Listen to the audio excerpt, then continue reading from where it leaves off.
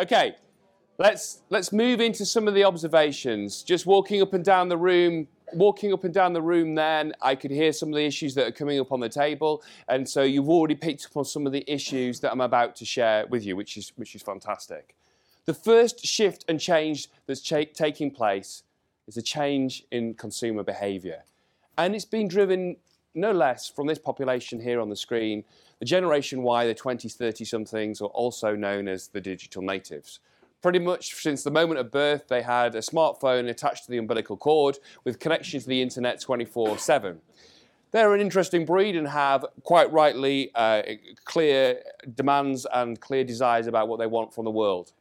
But it's driving some very, very interesting behaviour. And in terms of commerce, what it's driving is shown by this graph by PricewaterhouseCoopers. It's from their World Watch publication. And what this graph shows is the percentage of the UK adult population that are active consumers. They're buyers in the marketplace, whether personally or whether professionally.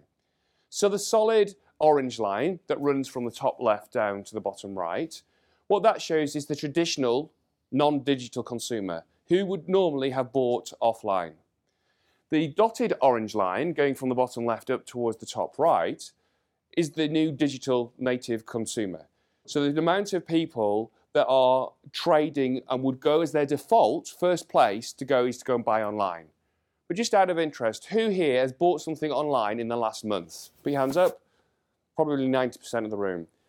Who here has bought something online in the last month from a mobile device, a tablet or a smartphone? Yeah, probably about 50% of the room. And this is the trend. And that graph, the intersection, the important crossover point is now. It's 2015, 2016. It's at this point when more trade is going to be done in the digital space and done online. Now, whether or not the final ink is signed on the deal, metaphorically, in your business, in the online space or not, here's a really important statistic. Google have said that through their research, that by the time that a prospective customer first reaches out to your business to get in touch with you, interested in buying a product or service, whether that's by email, whether that's through an order online, or whether that's instant message, or goodness, they may even pick up the phone, whatever those means, they are 75% of the way down their buying journey before they reach out to you as one of their shortlisted potential suppliers. And where do they go and do the research that gets them to 75% of the way down that buying journey? They're doing it online. So the amount of trade that's done online is going to drive a very different result, which I'm going to share with you, an important statistic by the end of this section about the amount of trade that's going to shift online across the world between now and 2017. So what difference is that making? Well, not actually only Generation Y, the digital natives, but also I think us as consumers, as a general population, we're wanting certain things differently now. We're wanting unique. We're wanting personalised products or services. You're going to hear in the world of marketing more and more this idea about personalisation. You can go onto the Nike website and you can personalise your own training shoe. Have a whole mix of colours, as garish as you may like, but you can build your own training shoe to your own specific design. Gone are the days where you would have seen, say, post-2008, 2009, fields full of cars waiting to be sold by main dealers or major motor manufacturers. Pretty much now you go into any main dealership and you have to wait 8 weeks, 12 weeks, 16 weeks for your car to be built. Mass customization. So there's an opportunity to charge a premium for something that's personalized. And I want you to be thinking through your own products and service offerings about what is it that you can do to personalize your products and service, because we all want something that's unique. But none other than the digital natives. They want something that's tailored and unique. They want it at the right price and at the right quality, and they want it now.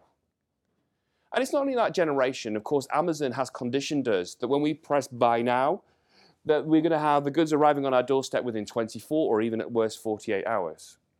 Only last week, Argos are opening up digital stores, and they said they're going to open them up in Sainsbury's, but they're also offering same-day delivery.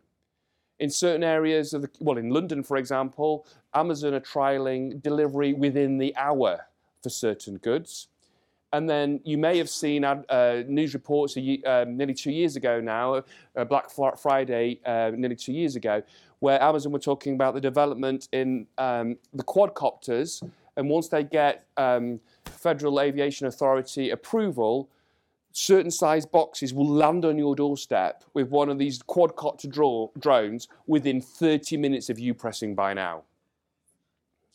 Mad, crazy we may think. Amazon is a logistics business and they're darn good at it. But what does it mean to us? It means that us as a customer, and of course our customers, are expecting speed of delivery. Here's a writer-downer. Speed stuns. Speed stuns. We now need to get, from the point of somebody saying, yes, I'm buying, we need to get our product or our service out to our customer base quicker than ever before. Speed stuns. The last stage, we all run through a different buying strategy or a buying cycle. And the last stage of everybody's different strategy in terms of buying something always ends up with a gut feel, a feeling, a kinesthetic. Does it feel right or not? Is that right for me to do or not? And once we've decided, right, I want to buy that, whether it's a personal purchase or a business-based purchase, we kind of want it immediately, don't we? That whole idea about human nature and instant gratification. So the quicker that we can fulfill on that desire, that emotional need, the better. And if we don't do it quick enough, somebody else could take over that opportunity of that sale for us. So speed stuns. We're going to have to get our products to the marketplace quicker.